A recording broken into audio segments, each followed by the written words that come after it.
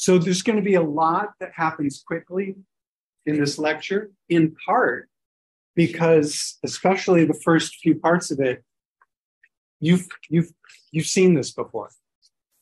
These slides, a lot of these slides were presented in history theory too. At the beginning of that course, you may or may not recall, we talked about colonialism.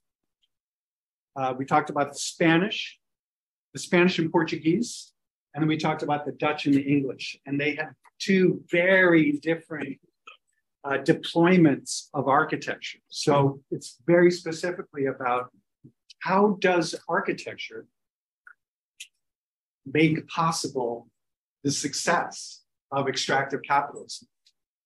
It turns out that design and architecture was at the core of how extractive capitalism was so damn successful in every period. And so we're going to go back through this material to answer the question. The implied question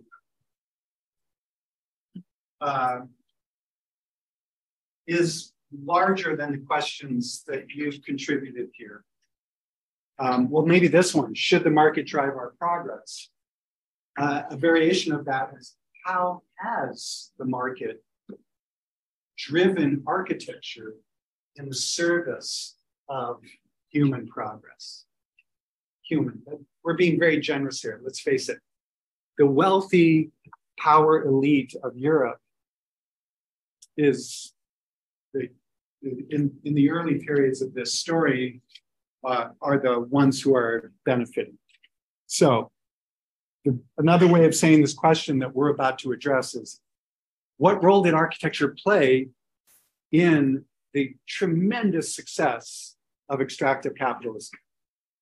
And by the way, the implied question here, as we go back in history, how did we let this happen to the planet? How did this happen? And why is that important? If it's inevitable, if it's natural for this to happen, then we don't really care. It's just depressing, right? But I want to encourage you that by figuring out how we got here and how architecture played a central role in putting us on this planet at this moment of crisis, within that understanding lies the seeds of a solution that you can pursue during your careers. I might be right, I might be wrong. You will let me know in 10 or 40 years. You send me a telepathy message in 40 years, and you let me know how it's going. Did this understanding of history hold the seeds for making a new path? Okay. Questions before we jump in here?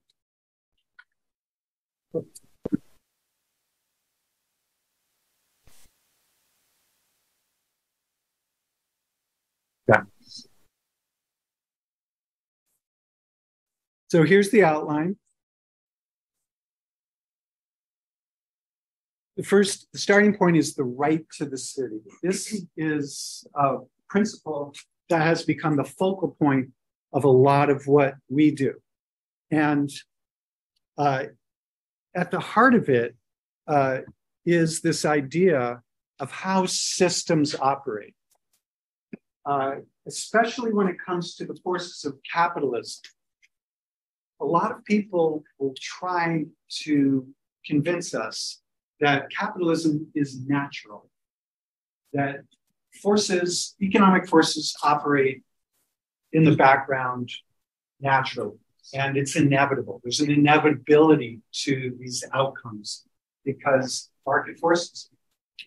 But one of the challenges of engaging this topic is to distinguish between the things that are universal, are phenomena that you could erase it and it would reemerge, and other things that are optional, that are design constructs, that have been designed, have been reproduced, have expanded, have taken over, and are part of the structure. Remember we talked about structure and agency? We have agency, we can make decisions. We can leave the room or not leave the room. That's our agency.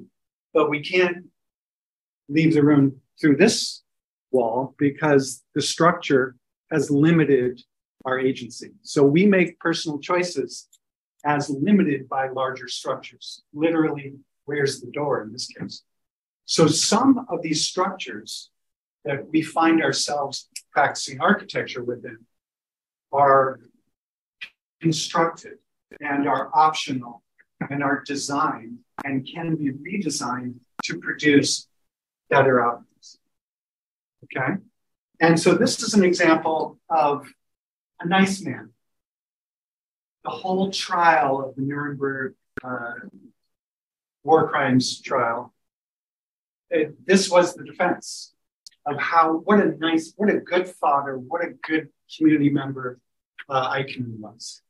A pleasant man, polite, well-dressed, well-behaved, never an angry word, very nice guy.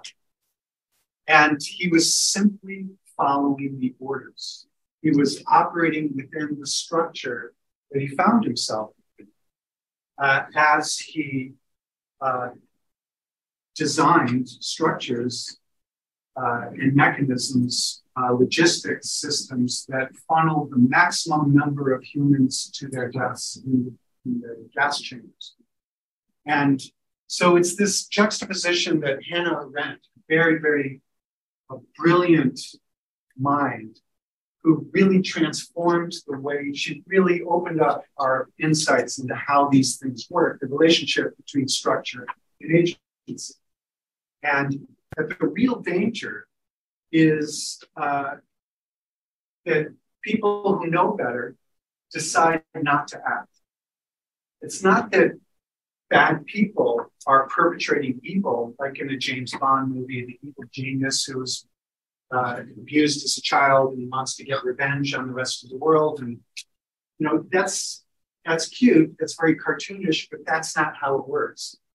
Evil in our world operates through these structural systems that absolve us of responsibility. We simply are doing our jobs. We simply are doing what is expected of us. We are simply performing the tasks that if we weren't doing it, someone else would do. And that is what Hannah Arendt, her punchline, her takeaway was, it's not so much these violent acts of taking people's lives, it's the banality of people. It's the going along with the structures. And so it's very important to understand which of these structural components are optional, are the product of design, and thus can be changed. And another very optimistic thing that's in connection with this is that design thinking, the thing that architects have been doing and the thing that architecture schools have been training for over 100 years, those design skills have now been codified by Dan Brown in his book on design thinking, and it's become very, very popular. So popular that business schools have decided that they're going to use design thinking to make decisions in the 21st century. So much so that the Stanford Business School has rebranded itself 15 years, 20 years ago. They went from being the B school, the business school, they now branded themselves the D school, the design thinking school. And so they use design studios instead of the classrooms. The design studios are the place where the business majors, they're still getting Masters of Business Administration, MBAs, but they're getting it in the studio and they're solving problems through design thinking. And as I've emphasized previously, that the first step of design thinking is empathy. That by having empathy for all users, even when we can't possibly know what it's like to be someone in a wheelchair because we're not in a wheelchair. We can't possibly know what it's like to be trans because we're not trans, most of us. But we're obligated to do our best and then ask the actual users to empower and give their voices, allow their voices to be heard. That's the number one thing we do in design thinking. And so it's much more difficult. I love this photo, the dog owner empathizing with his dog. Isn't that sweet? It's the secret to our success. It's the secret to being able to achieve different outcomes than everything that's come before it. It's one of the ways we make sure that we're not simply reproducing these systems that have caused so much damage and suffering in the world. We can do better. How can we do better? Empathy as step one, empathy for users. And that translates into the way we do these analysis assignments.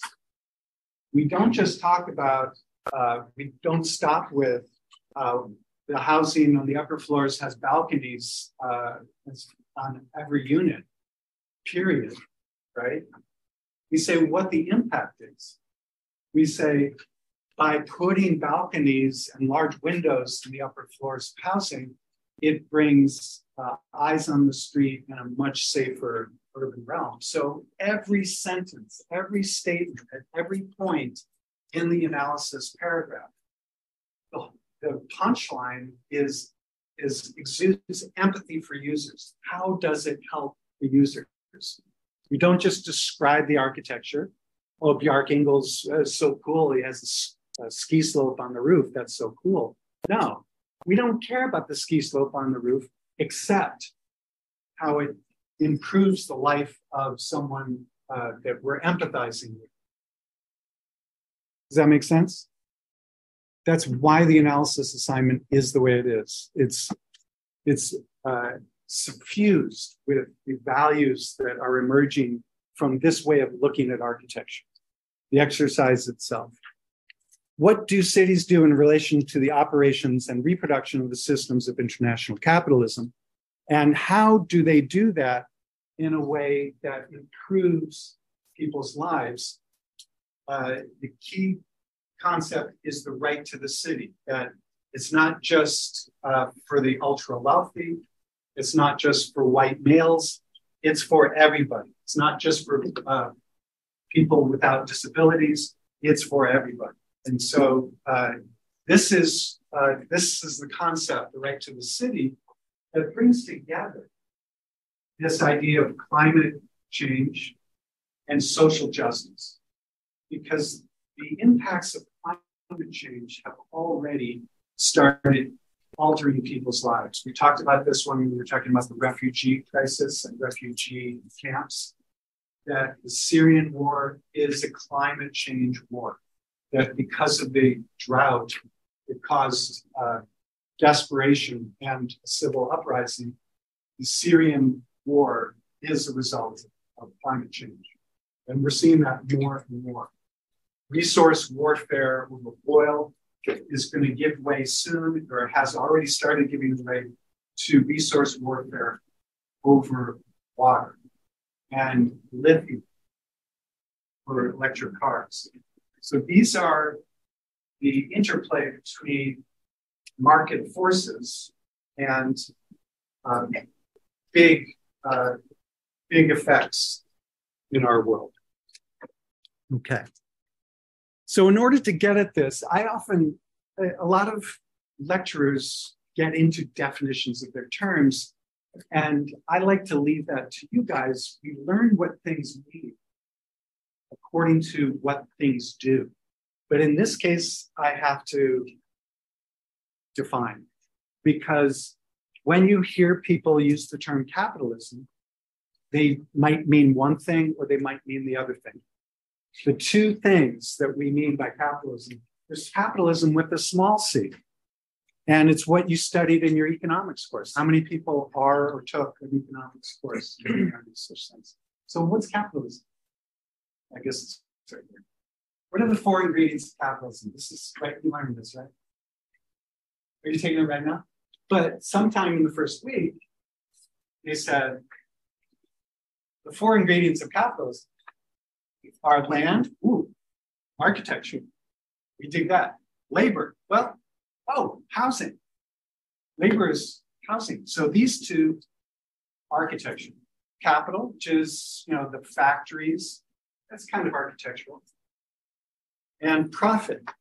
Well, profit didn't used to be architectural, but look at that graph. People who are gathering that profit and becoming wealthier and wealthier and wealthier, they need to diversify their investments. Who's got $10 million? Okay. I recommend that you take at least a third of that $10 million and invest it in real estate. The rest can go into stocks, and you can, and stocks will outperform everything else historically, mostly. Future performance, past performance is no guarantee of future outcomes. I have to say that. But generally, wow, what a party it's been to be invested in the stock market. But just in case, take 1/3 of it, put it into real estate.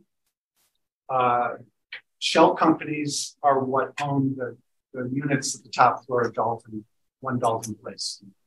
And we're going to read about this in the icebergs on the ultra thin. So profit. So all of these have architectural components, and there's an interplay between this and architecture. So the small c capitalism has to do with these four components. These operate in capitalism. Also, it's about supply and demand. Does that ring about supply and demand?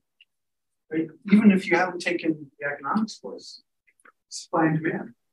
You could get rid of our concept of supply and demand and move everyone into a cave, start over from scratch, or onto a desert island, and there would be coconuts, and there would be seaweed, and there'd be fish, and the loss of supply and demand that you just erased would come back. So the loss of supply and demand are one of those universals that are a part of all market forces. And that turns out one of the reasons state socialism in the Soviet Union and China failed so dramatically and miserably, with tens of millions of people starving to death, is because friends don't let friends deny the operation of market forces of supply and demand. Right? 40 million people in China, 30 million people in the Soviet Union when they tried to control the cost of wheat and rice. So that's the small c capitalism. But then there's big C capitalism. Big C capitalism is what you hear about in the news when people talk about, capitalism in our current state. We have constructed these forces that have more to do with monopoly, as in your phone. How much do you pay for your phone? Your phone subscription. Who pays $10 or less per month? All right. Who pays $10 to $40 in your phone subscription? Who pays more than $40? Okay. Who's from overseas? Well, who's been overseas? Who knows about how much things cost overseas? How much do people pay for a phone service per month in the public? It's crazy. Four people have phones. How much? $8, $10 a month. And you pay as you go, right? You put Pulse onto your phone. Oh, no, so like in my board, they used to go, the sound is different. You can do that, or you can just like go to a store, ask them to recharge. Yeah. You can like put in like $1.50. Right. You can also, so get this, Africa is poor. Sub-Saharan Africa is poor, right? They don't have phones. They don't have smartphones, do they? They do. They have smartphones. Not only that, they use their phones for financial transactions way beyond what we do. They're sending points to each other in text messages all the time. And that's how they buy things. They're using their phone for transactions way beyond what we do, believe it or not. And it doesn't cost them $40 a month for their phone subscription. Why is that? Market forces. They have competition. They have small c capitalism is still operating. There are so many phone service providers that they're competing with each other and they're keeping the cost of phone service down. Why can't we have it? Because we have not a monopoly. We don't have one company controlling all phone services, but we have few enough companies. We have Verizon, AT&T, T-Mobile. T-Mobile owns Sprint, so Sprint. Yeah, T-Mobile owns Sprint. So we have a handful of phone companies. They do play golf on the weekends with each other, but they don't have to. They just wink, wink, nod, nod. Hey, we over here at Verizon, we think people should be paying $45 a month, not $40 for their phone service. Who's with me? I don't even have to ask. You know you're with me. We'll just raise our rates and count on you to raise your rates. Wink, wink, nod, nod. That's capital C capitalism. It operates in a very specific way beyond what you would expect from market forces. And so it's two very different things. So when we see books on the newsstand like this, Reimagining Capitalism, this is an author who understands that capital C capitalism, trademark, this specific kind of monopoly operation where you try to capture market share and absorb all the competition, like Disney and Pixar, you name an industry that's happening. That's one version of capitalism, but it's optional. You don't have to do that. That's what authors like this are doing. Then you have Naomi Klein, who's a hero, right? She has opened our eyes to so many different things, but she says it's capitalism versus the climate.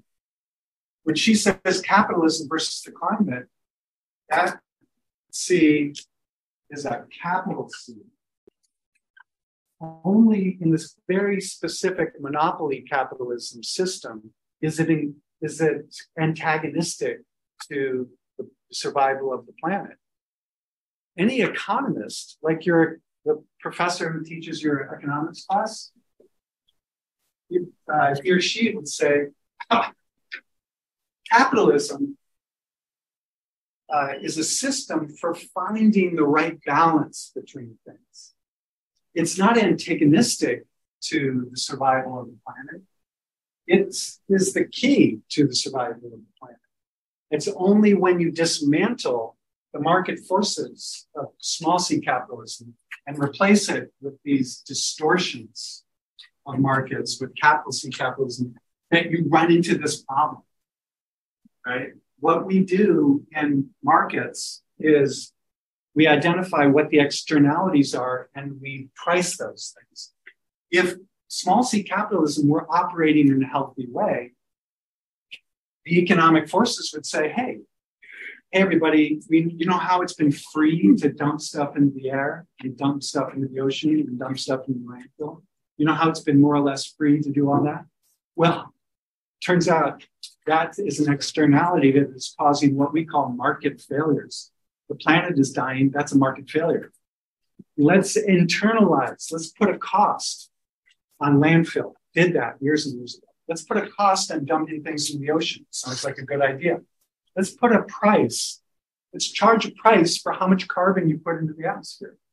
That would make it subject to market forces. And all of a sudden, the markets would respond by finding cheaper ways to dispose of things or to produce things so that it does not create carbon. And all of a sudden, you've now turned around the ship and the planet is now healing itself. But capital C capitalism keeps intervening to prevent those externalities from being priced. We cannot put a price on carbon because the monopoly interests won't allow it. And so it's not, I think Naomi Klein, as wonderful as she is dangerously incorrect here. It's not capitalism, small c capitalism versus the climate. It's big C capitalism versus the climate. All you have to do is reimagine the way capitalism works. And all of a sudden, you've unified everyone towards a common shared beneficial goal. Same is true for housing, which is housing in cities, which is what we're here to talk about. But it's a bigger issue as well. Let's see what Naomi Klein says here.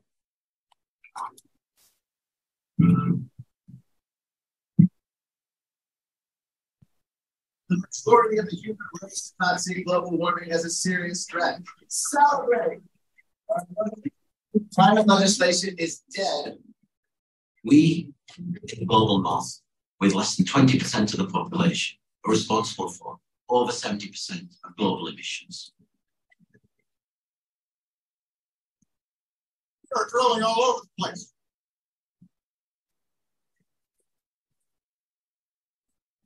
On the other side, those people who are the most affected by climate change, most affected by environmental injustice, have the least responsibility for creating this crisis in the first place. The amount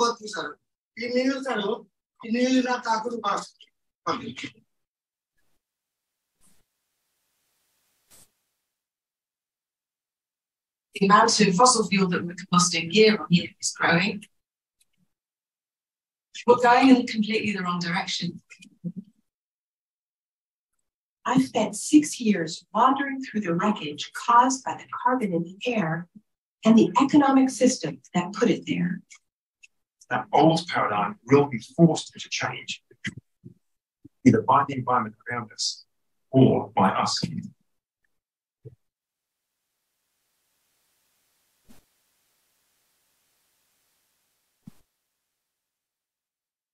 Communities were thrown into the front line.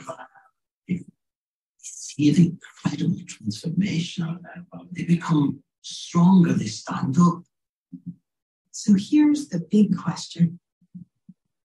What if global warming isn't only a crisis?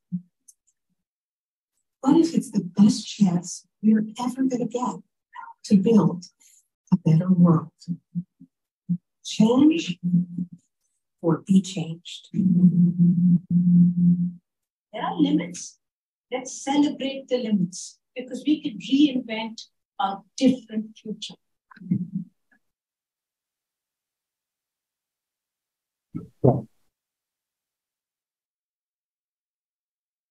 So it brings us back to what we do in the design studio is we can enter here, say we need to change the culture. What's the architecture project that would have an impact there?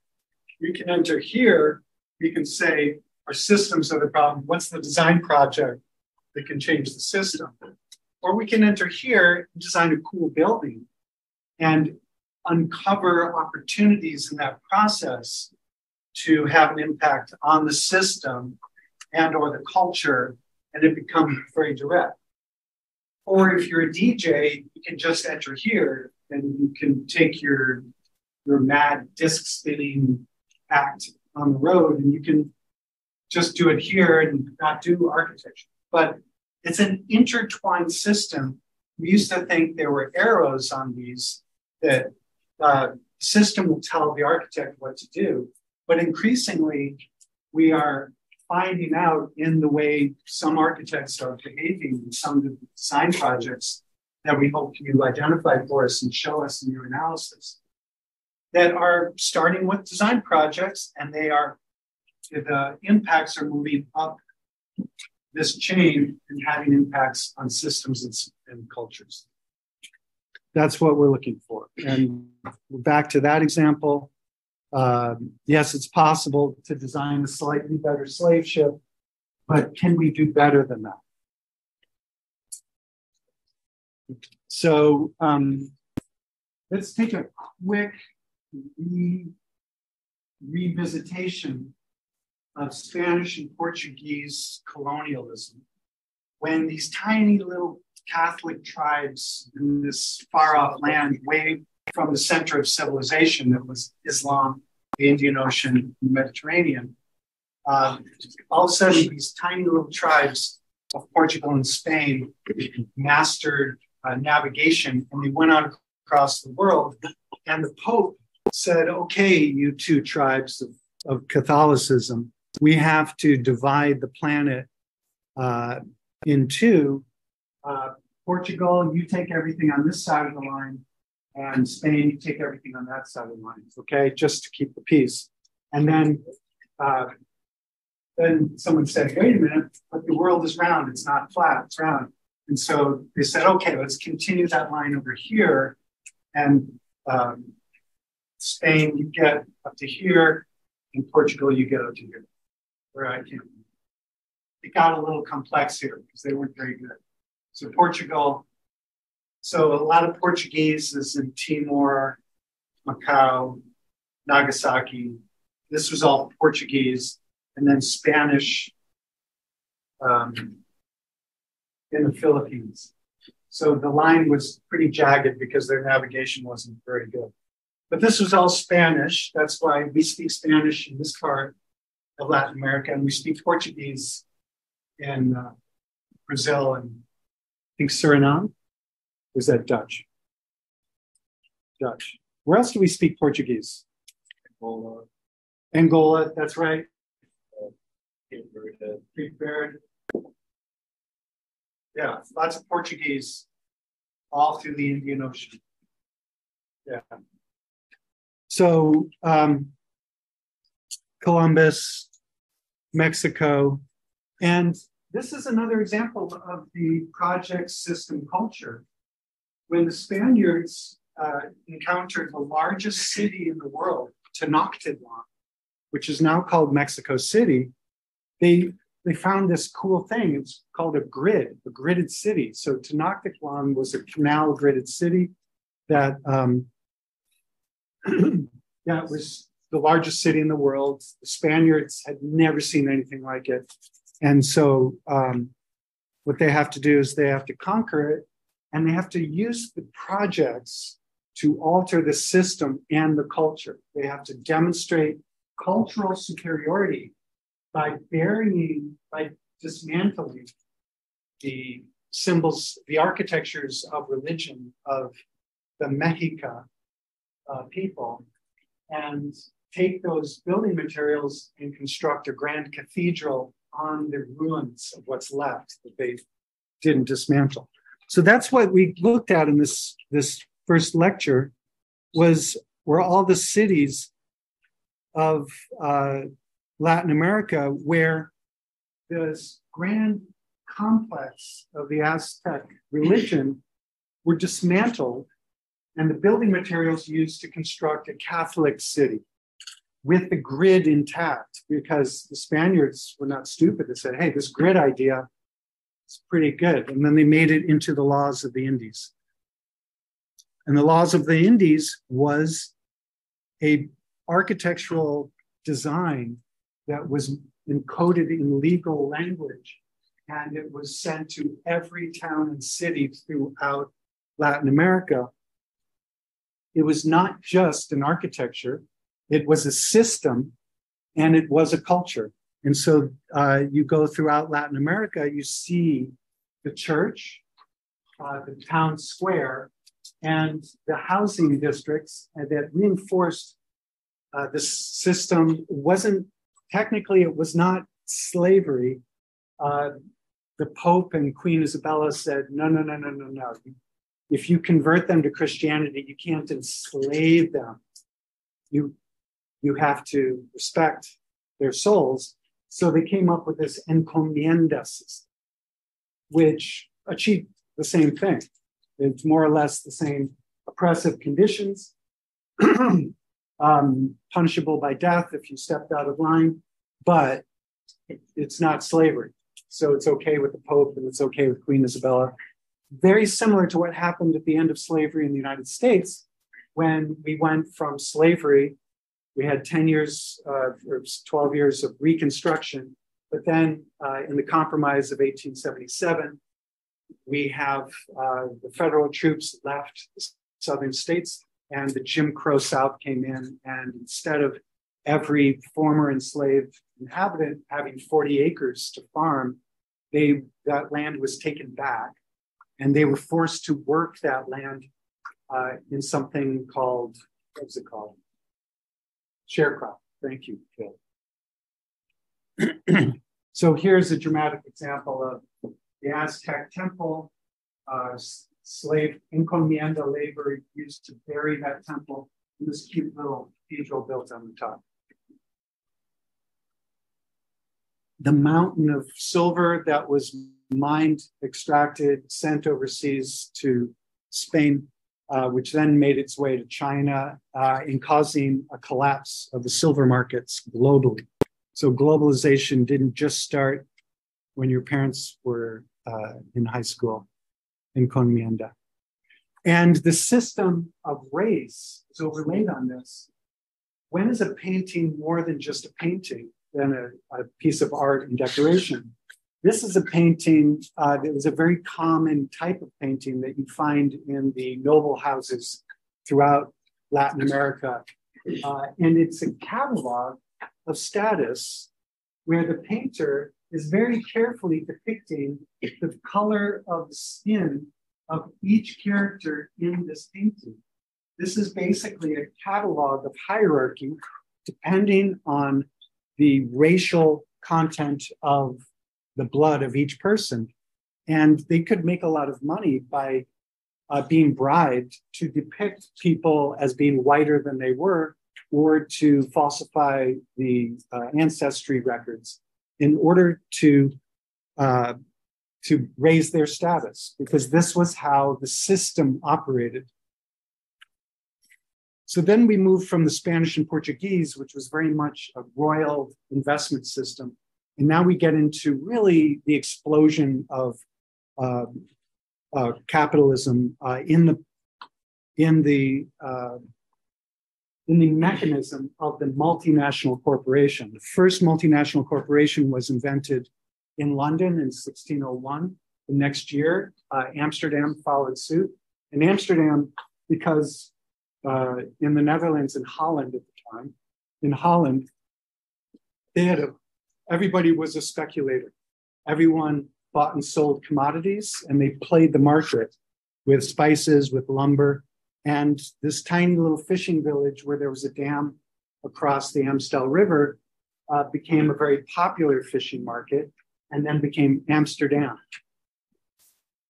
And on that dam, they started trading fish. And then since people need more than fish, they traded corn, wheat, barley, flowers, you name it. This was the marketplace.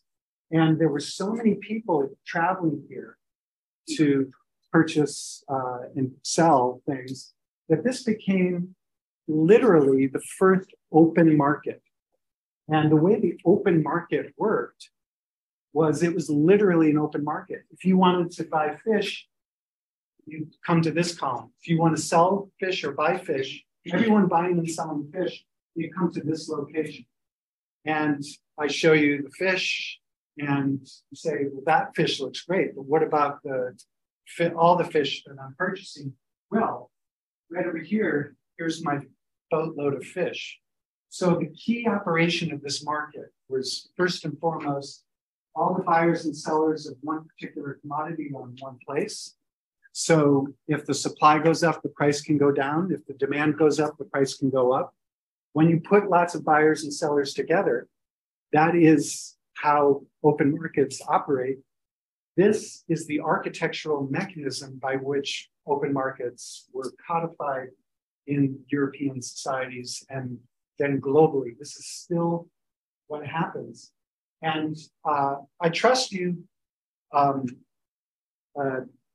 that your fish is fresh, because I know that if I wanted to, I could walk around the corner and check out a whole boatload of fish.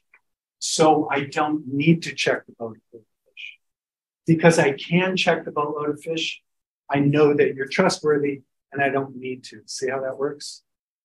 And that level of trust became the basis for paper certificates and money.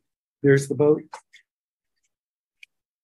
And stock certificates. So all of a sudden, you had mobile documents that instead of taking delivery of the fish here in Amsterdam, I could travel to London and take delivery. I would have a certificate, a piece of paper that says I'm guaranteed the delivery of fish there. And so all of a sudden, transactions became much easier and it became more mobile.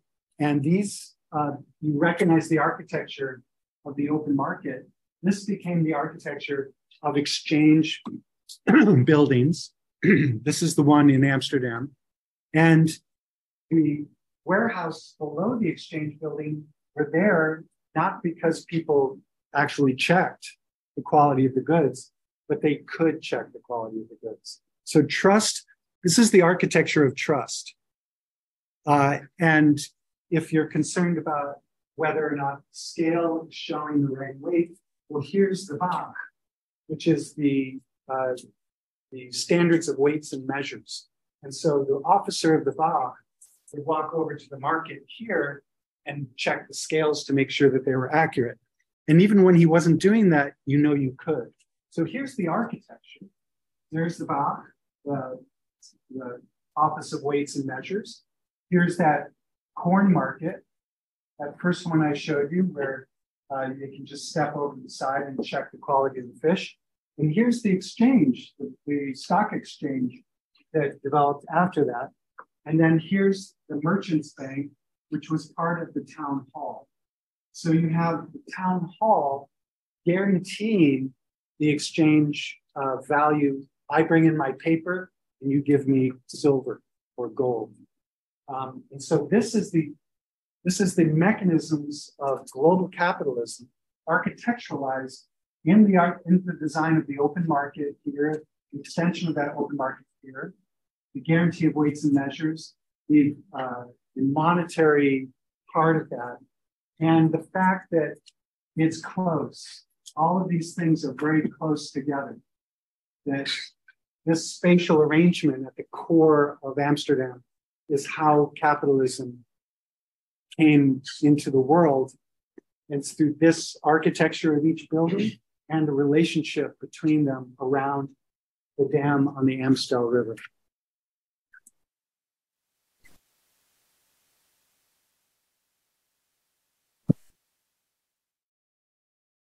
And the houses of Amsterdam all were like this.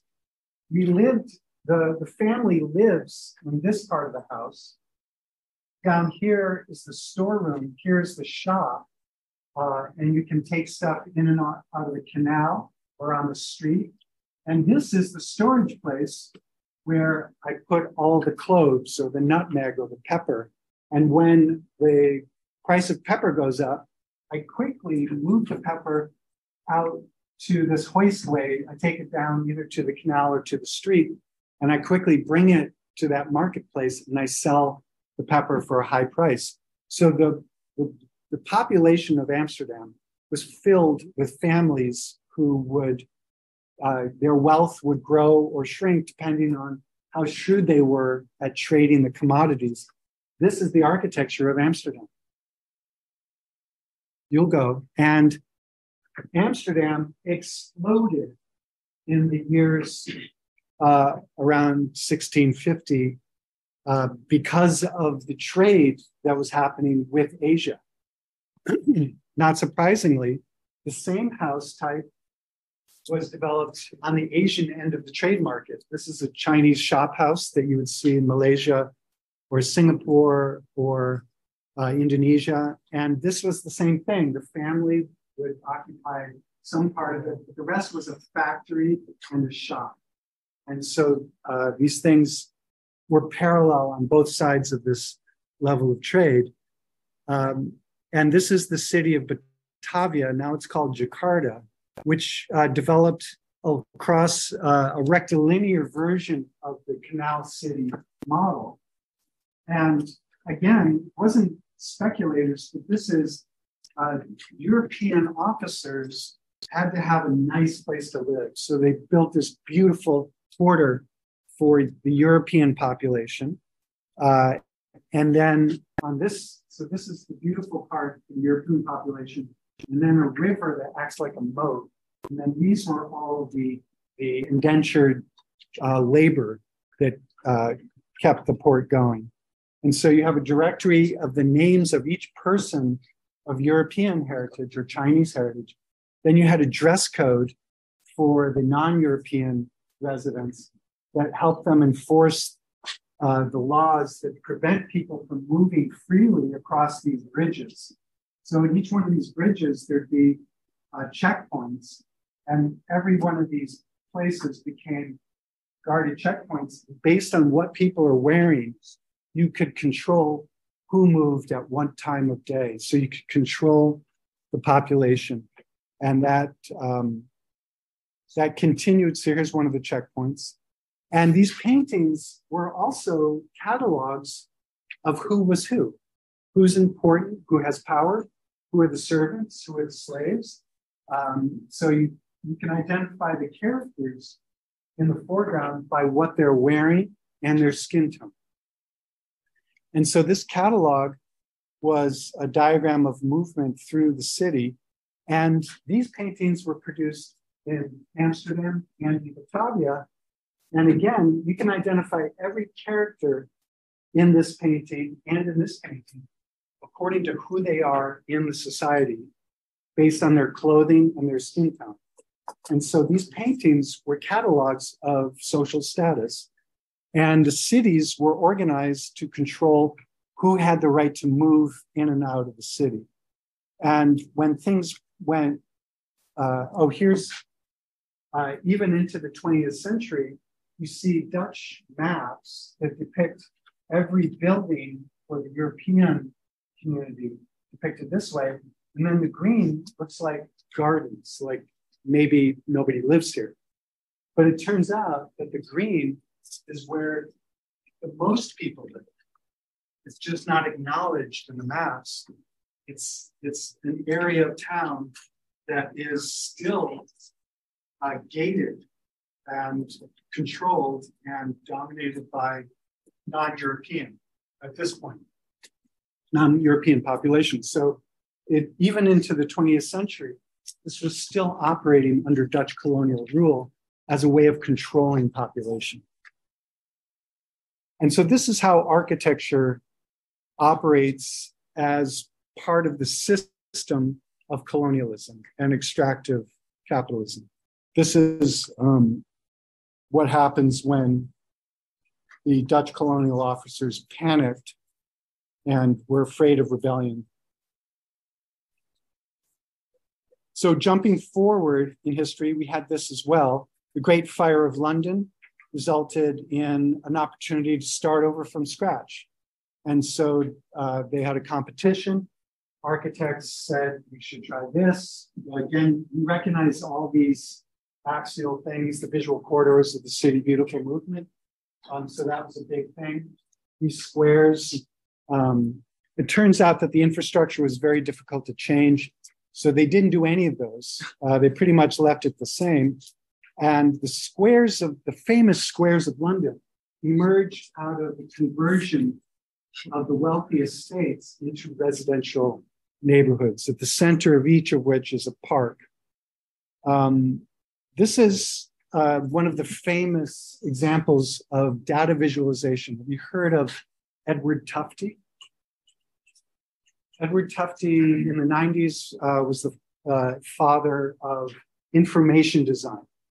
Information design is what we have, it's what architects do, we've always done. Again, this is something architects have been doing forever, but when the rest of the world discovers it, they coin a new term, they call it information design. And it's defined, and it actually helps us see more clearly what it is we have always done. Information design is where the manner in which the information is communicated is as or more important than the information itself. That the message is much clearer because of the way it's communicated. So all of this data is available in spreadsheets. But if you stare at a spread, you can stare at the spreadsheet as long as you want. It won't help you. It's just a spreadsheet of numbers. But when you draw it so that the width of the line represents how much coal is moving from Great Britain to other parts of the world, then you start to get a sense of what's going on here. This is the movement of coal.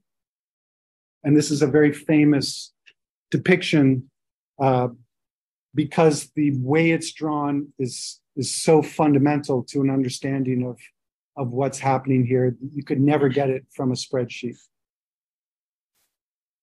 So the factory system was very much related to colonialism. The raw materials are brought to Europe, and because of water power, how much does water weigh per cubic foot again?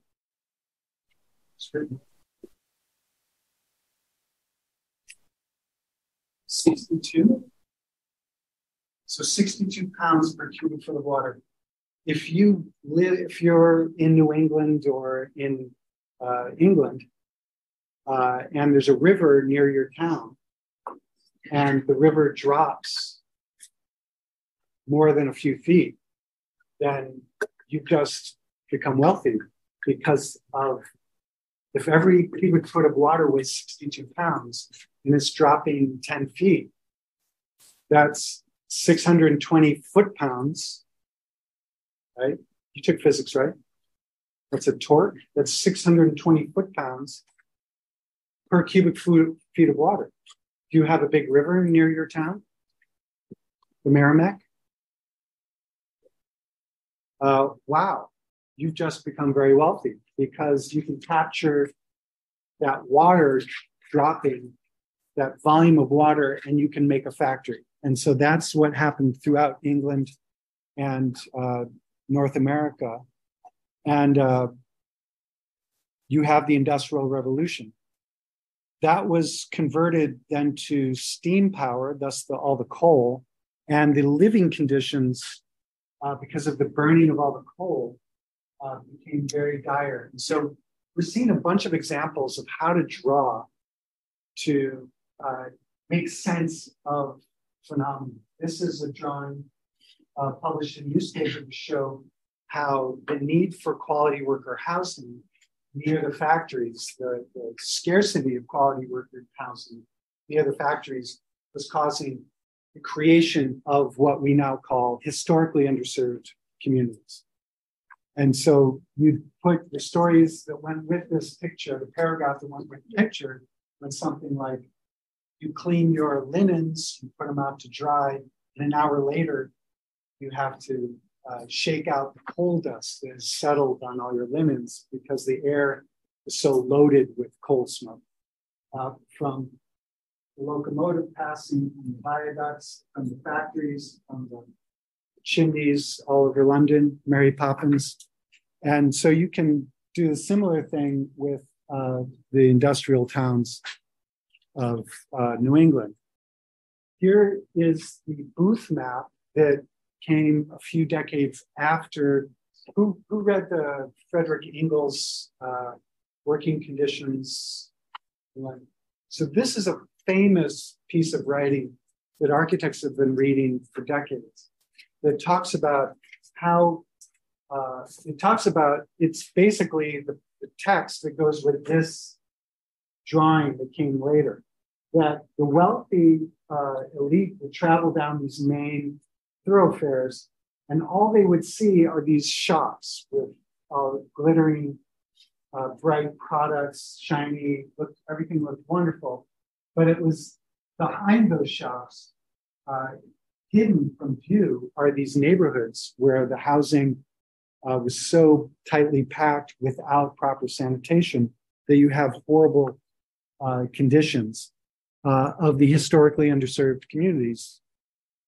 And so here you see more depictions of what that looks like in map view and from a slightly elevated viewpoint, with the architectural scale, human activity in the foreground and the larger situation in the background.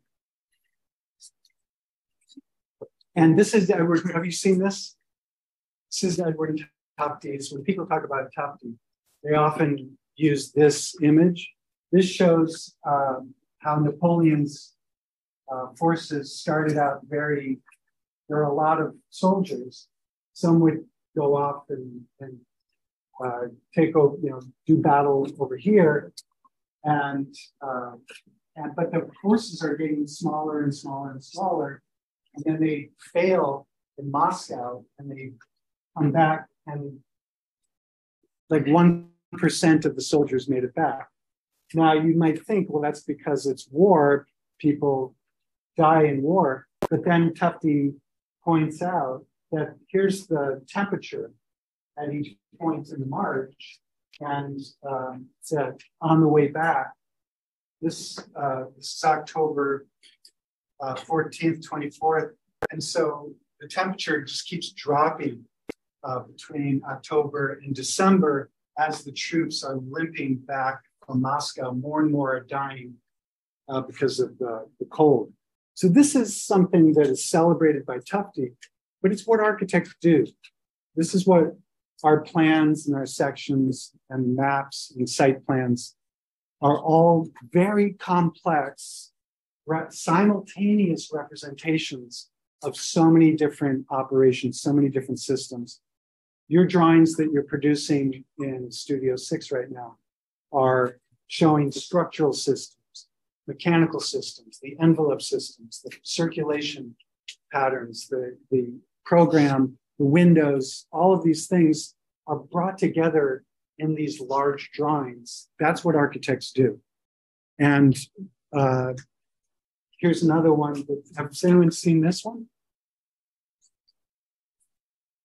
Yes. Yes. Yes. I love that story. Right? What is the story? So basically, the story, if I remember, was there is a contaminated water pump in a specific area of the city that people were getting water, and people were getting sick, children were getting sick and dying. But there's another part of town where people were going to visit water, and they weren't getting sick because they were just drinking alcohol, and the alcohol was killing all of the bacteria that was in the water. Yeah, that's why we have beer. Yeah. But yeah, that's basically the story. Is just they didn't know why everybody was getting sick until this one guy traced the illness back to the contaminated And water. he did it by drawing. He said, let's make a black square whenever someone dies. And so these are the black squares, and he saw the closer you get, so where the black squares is, right here, there's the pump. All of the government officials knew where cholera came from. Cholera came from bad smells. They knew it. It was the miasma theory of health. It's very similar to what we went through with COVID. Like, we didn't know how it was transmitted. We had to figure it out. But this process took 100 years. People would die of cholera, and it was all about the stink. But it wasn't the air, it was the water. And Jon Snow, not the one from Game of Thrones, different Jon Snow. I wonder if, and he made this map. And he showed it to the authorities, and based on this, the authorities went right down and took the pump handle off that pump so no one could pump water, and the death rate went down. And now we know we don't have cholera anymore, in part because our water supply. One of the good things we did with all this growth is we improved water supply and health through those things. And so we have all of these factory towns that well-meaning industrialists are saying, sure, I'm already rich. I don't need to be richer. I want to do something. I want to create better housing so that my workers are happier. I want to create a factory town with cultural institutions, education, and civic pride, and a healthy society. So this was all about doing more than just getting rich, making widgets or whatever it is they made. I think they cast stoves here. So cast iron stoves. And doing it through the configuration, the improvement of the architecture and the configuration of the towns. And many of the towns that you're familiar with were part of that, including, what's the name of that town? Just north of Boston. Lowell. Did you learn about the history of Lowell? It's your what? It's your project? Yeah. Coincidence. I don't think so. So the young women of Lowell, right? You know about the young women of Lowell? Did you read about that? Oh, yeah. So history matters. So so people have struggled to draw these conditions, and they're not architects. They do their best, but it's not very good. But the photography, Jacob Riis published a book around 1900 called How the Other Half Lives. And he brought cameras into the tenement apartments of the Lower East Side where people worked from home. They did everything on Zoom but they did piecework. They made little decorative things hour after hour, and they made a bushel basket full of little ornamental textile items, and they would sell them for 3 cents per bushel. And that's why they're gathering next to the windows, because that's where the light comes from. So they work next to the windows and they sleep away from the windows. And you guys know what hot desking is? Did you ever hot desk? Where we don't have enough studio desks for all the students, like we're going to have next fall. You know that there's like 200 freshmen coming in? Yeah. Where are we going to put them all? Outside. Are we going to hot desk them? No, it'll be fun. So what is hot desking? Hot desking is you have your studio period and you're at your desk, and then you get up and you leave, and the next group of students comes in and the desk is still hot and you were working. That's hot desking. This is hot bedding. You could rent the bed by the hour. That's how difficult the housing crisis was. So we're going to look at grids. There's that book. We're going to look at grids as part of this system.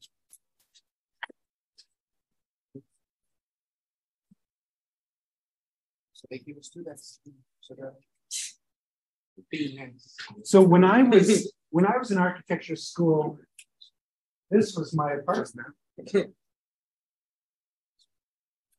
in New York. I lived in one of those. It was hard. I had to lie to get there. Competition was fierce, even though people were dying from the drug wars on my block. I still had to lie to get into this apartment. Just me and my girlfriend. And we paid like $750 a month, which used to be a lot of money. The guy next to us was paying $47 a month because he had come over during the Holocaust, and he spoke Yiddish and Spanish. He never learned English because the neighborhood went from a complete Yiddish neighborhood to a completely Puerto Rican. And so he never learned English.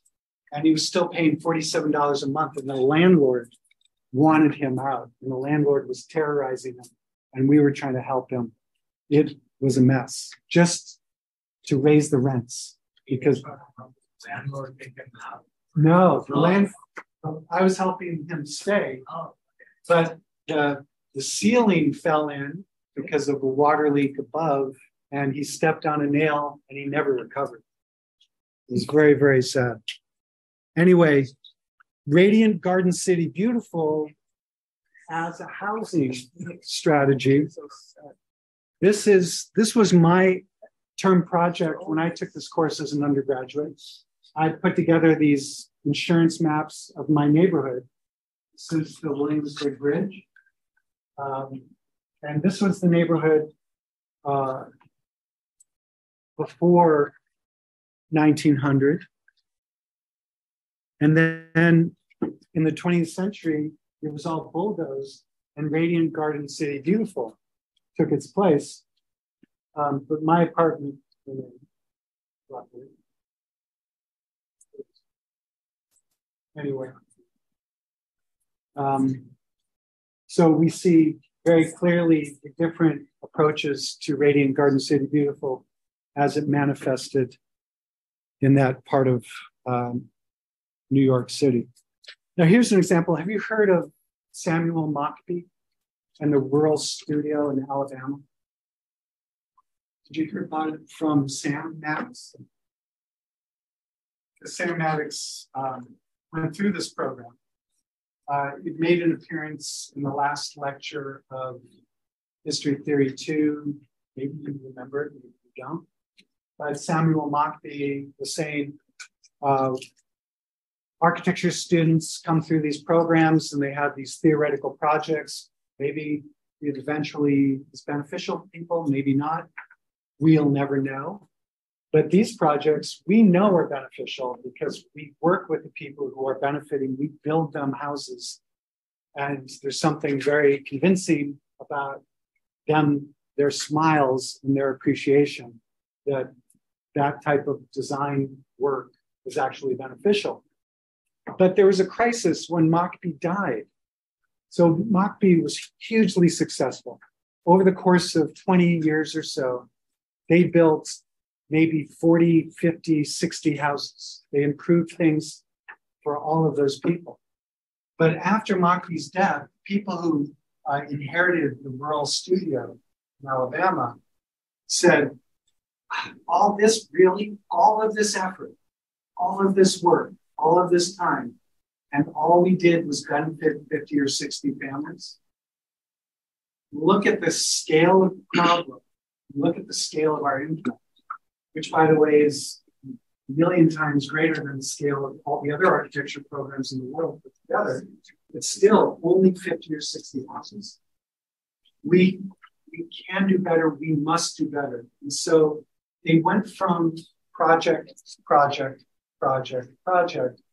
to projects that have impact on the system. So they actually looked at how houses are financed in rural Alabama. They looked at the bank loan practices. How does a poor family get a loan so that they can build a proper house? And how can we make changes to that loan program in conjunction with making prototypes that can be cheaply and convincingly, as in convincing the bank that this is going to work. So they developed new designs, series of design prototypes that would qualify for bank finance and convince the banks to change their lending practices. And instead of doing one project at a time, they spent their design efforts focusing on prototypes and building houses that they could be built for $20,000. And they started building not just one house at a time, but building dozens and hundreds of houses. And that's when you shift from the project impact to a system impact. And when you bring dignity to the impoverished communities of Alabama, you also potentially are having an impact on the larger culture.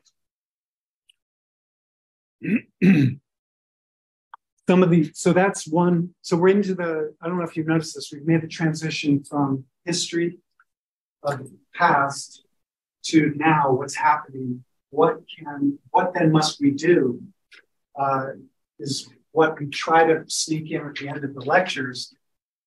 This is a very real thing that is happening in my town, in Boston, and will be happening wherever you end up. This is called the missing middle housing, where in the post-war period, we were very good at building lots and lots of single-family houses. Thank you very much, architecture. Thank you very much, banking system. Thank you very much, zoning, single-family zones. Thank you very much, towns and cities. You succeeded in building this type of housing. But what do you do when the average size of a family goes down? The average household size has gone from 4 or 5 in the post-war period. What's the average size of a household? It's like 1.5.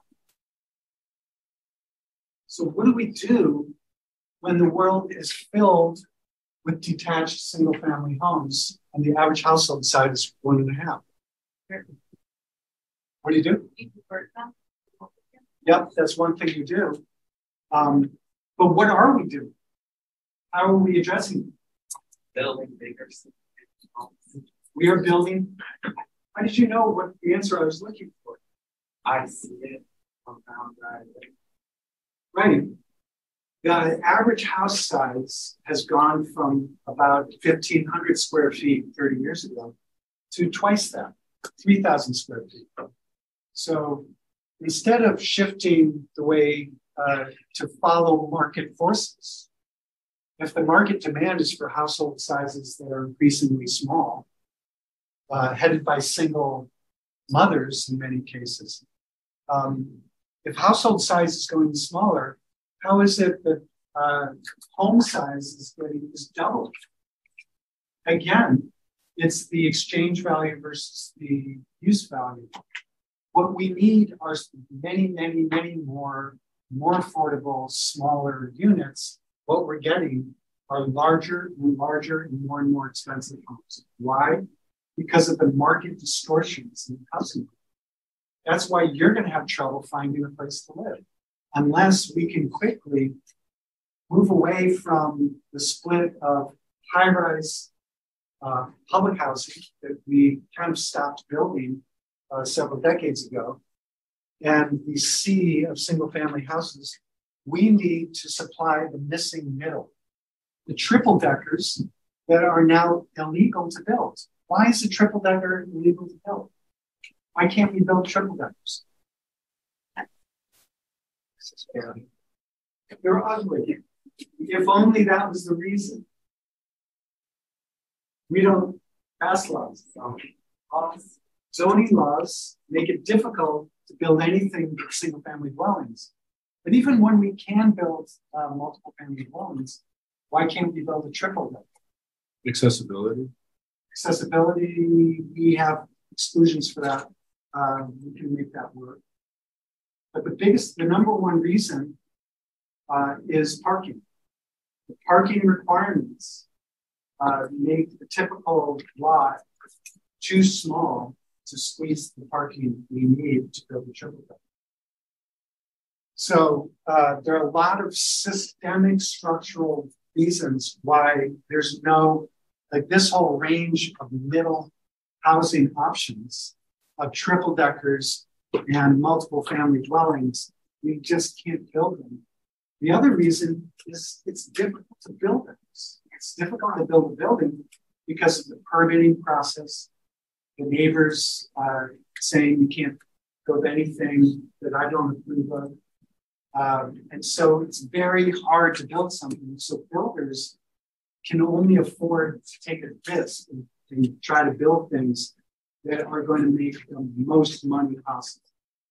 And so we find ourselves working for developers and for homeowners who are making the fanciest, biggest house they can possibly make. And so that's another reason why there's no middle. This whole middle segment of housing is missing. So we are changing the rules. We are changing the rules to fill in that gap of the missing middle. We talked about in the state of Massachusetts, the Affordable Housing Supply Law, which is the 40B law. And we're incentivizing these types of building types And these types of streetscapes, where the bottom floor is an active use, is what we call it. So it's retail or daycare or something that brings life to the street. We're requiring street plantings. We're making it safer for pedestrians. But it's not just the design of the streets, it's also the design of the housing that produces that street. So again, we're back to this idea that it's not just the street, it's not just the house, it's the interplay between the newly defined street walls in relationship to this complete street idea, where it's not just for cars anymore. And we have 40B and 40R rules in Massachusetts that tells us that 40B is every town needs to have at least 10% of their housing stock affordable to people earning 80% of the median. And towns that have met that supply threshold can go about their business requiring certain things from every project. But in the towns that haven't met that, let's find that. In the towns that are green or towns that are white, it's only the towns that are in blue that have met that threshold. And every other town in the state is subject to having a developer come in and say, I noticed that you have not complied with the 10% threshold of the 40B law. And I noticed that you have this single family zoning area here. Well, I invoke 40B, I'm going to produce multiple family housing, and I can do it as of right wherever I want in your town. Incredibly large amount of that. Oh yeah. What They're towns? cutting down forests, Harwich and Dartmouth specifically. They're cutting down forests and like hiding affordable housing complexes behind hills and streets. Yeah. To try to bring that number up so that they don't have to do it elsewhere. Right. So towns are preemptively building their own affordable housing so that they can overcome that threshold and not be subject to the whims of these developers who are given the right to build whatever they want, wherever they want, which towns are terrified of. Remember the most terrifying sound that a town can hear is the cry of a newborn baby. Why is that? Remember why? Schools. The most expensive thing for us to do as a town is to educate more children. If we could ban children from our town, we would. But we can't. So instead, what do? I think Caleb answered this last time. We go from quarter-acre zoning to half-acre zoning. We go from half-acre zoning to 2-acre zoning. We go from 2 to 5, from 5 to 10. We make the minimum lot size so large that the only thing you can do is to put a fancy big single-family house. And even if a fertile couple moves in, it's only 1 instead of 16, right? You've reduced the density. Now with 40B, we're all vulnerable. We might have to educate lots and lots of babies. And it's still illegal to ban children. It's still illegal to discriminate against fertile couples or families with children. So we try to do these other things the same way we did with redlining. So that's where we get 40R. 40R is a smart growth version of 40B. It prioritizes those areas of town because we also have traffic. The most terrifying thing is educating a child. The second most terrifying thing is generating more car trips in our cute little New England town. We hate educating children, except our children, and we hate generating car trips, except our car trips. right? So that's how local town governments operate in New England. So 40R is a smart growth thing that says, let's put this higher density housing close to Main Street. If there's a train station, we put it near the train station. If there's bus service down Mass Ave or some other post road, we put the housing where the transportation service is. We get transit-oriented development. That's what 40R is. But in towns like Cambridge, where we've surpassed our 10% threshold, still our biggest problem, according to city councilors, is housing affordability in the city of Cambridge. Voters were saying it was much more serious than COVID, this housing affordability crisis in Cambridge. And so this house that I advised the owner to tear it down because it's unsavable, they saved it and they built 100% affordable housing out of it. And it's a beautiful award-winning project.